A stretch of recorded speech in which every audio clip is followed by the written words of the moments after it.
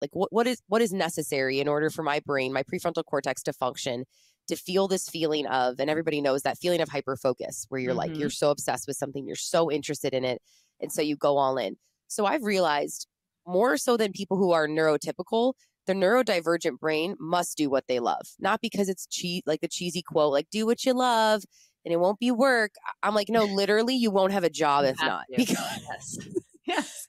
because if you're Yes. not interested in it, you're not showing up. Like you're just like, I'm out.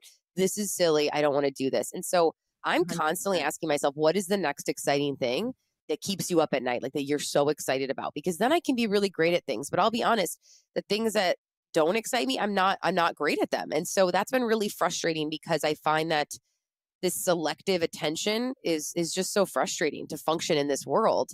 So that's when it gets frustrating. But I've played around with a few things. Number one is movement and exercise are a non-negotiable for me. If I can move my body, especially before I work or I have to focus on something, it changes the experience 150%. Movement is medicine. It is the number one thing. I think it's Yes. why I was an athlete. I think it's why a lot of ADHD people are athletes, is because you're moving that energy.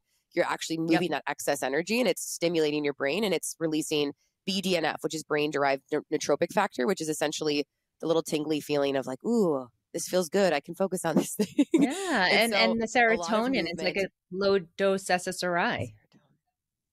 It is. It really is. I know. And that's where I'm like, there's times where I'm sweating and I'm working out and I'm like, oh my God, this feeling, like if we could bottle it. Oh yeah, they have tried to bottle it into stuff, but it is just so it's inexplicable. It's so good and it helps me so much. So I try to make that non-negotiable every day.